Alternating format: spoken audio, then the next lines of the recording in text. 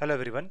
In the last video, we implemented the concept of OCV on setup timing analysis and we got a slack which is negative slack, and that actually was a thing to worry because the system which we expected to run at 1 gigahertz because of this negative slack now might not run at 1 gigahertz but somewhere at lower frequency, let's say 980 or 970 megahertz. Okay, so let's try to look into another first of all, let's delete these old numbers and bring in the new deleted numbers. Okay, so these are your new numbers for or new delays for this particular clock network with after 20% duration. Okay, but there is a catch over here, and the catch is if you look into these two sections of your network or these two sections of your circuit, this is the launch clock section and this is the capture clock section, and these two sections appear to be common into your network. What does that exactly mean? And the point is how can that help us?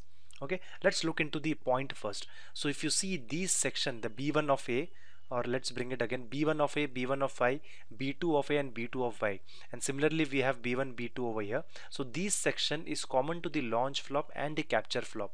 Okay, and as per our recent calculations based on OCV, we had got two delays for this particular cell B1. Okay, so the first delay was 43 picosecond. Let's put it over here.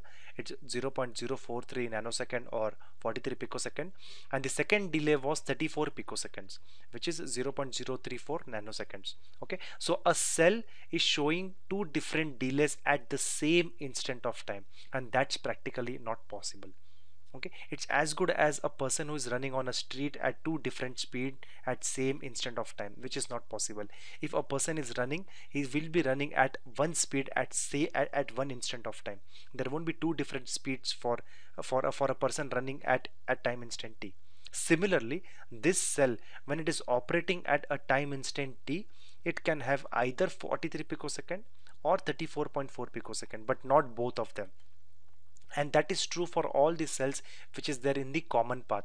For the uncommon path, B3 and B4 can have two different delays, but B1 and B2 can't have two different delays at same time instant t.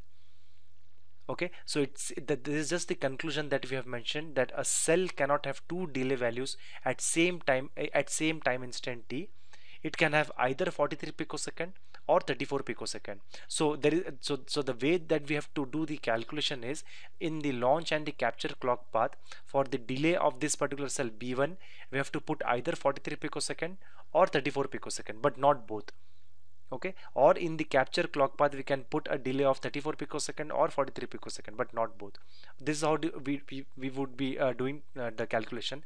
Or what we can do is, since now we know that there is an extra pessimism or there is an extra delay number that got added in the calculation, and that extra value is 8.6 picosecond, basically 43 picosecond minus 34 picosecond.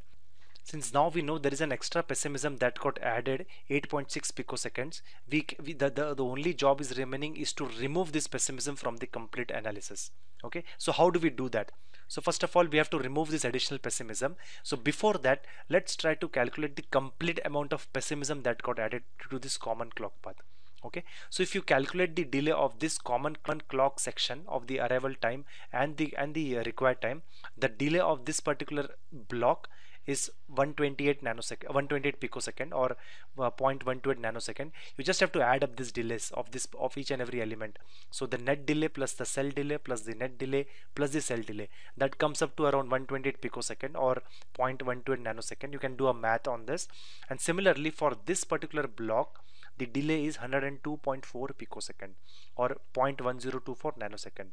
Okay, so if you see this block and this block, as we discussed just now, can't have two different delays at same time instant t.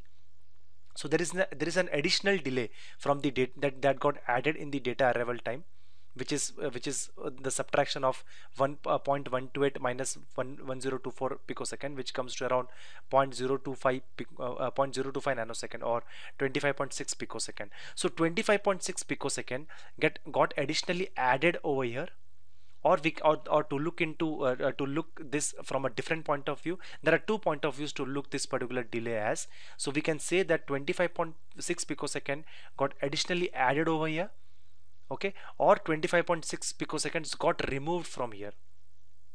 that's the math that you can do. So either of there are two different ways to look into this particular pessimism. Okay, so either 25.6 picosecond got accidentally added over here, or 25.6 picosecond got removed from here.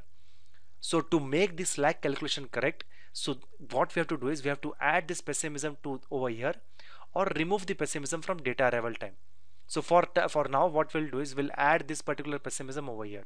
Or we're not basically adding the pessimism, we are adding what got lost over here. So 25.6 picosecond got lost over here. So once we add this 25.6 picoseconds in the data required time, this will become 128 picoseconds, or 0.128 nanosecond. This will again become 0.128 nanosecond, and the common clock path has been taken care. Okay, so let's try to add 25.6 picoseconds in the data required time. So what we get, the value that we get is 1.12 nanosecond.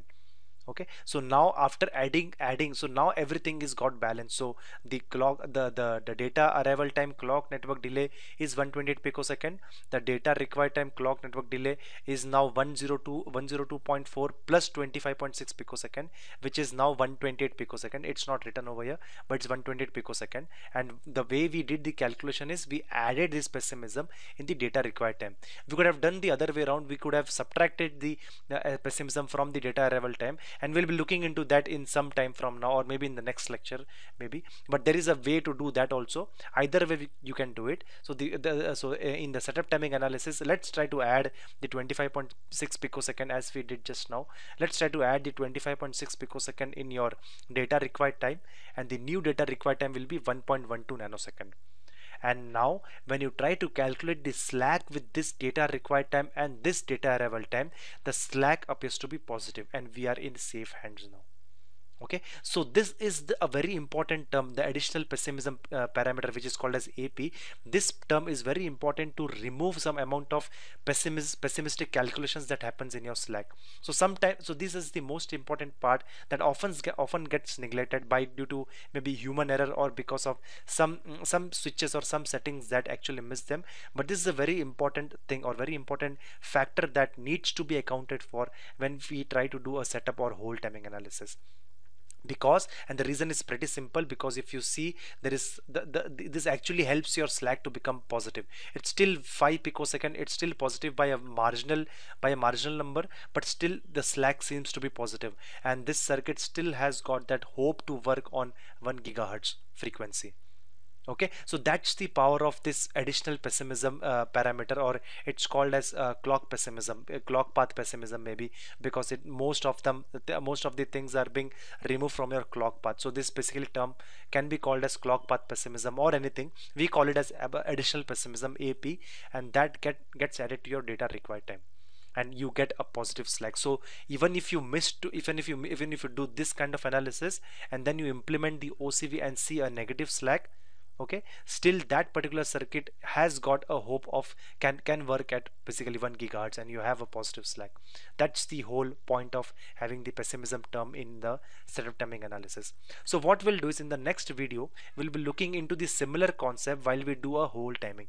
So we will follow a similar flow where we convert a hold time graphical representation to a textual representation, and do the complete calculation right from without OCV, with OCV, and with OCV and additional pessimism being removed. So let's try to do all this in the next video. Thank you.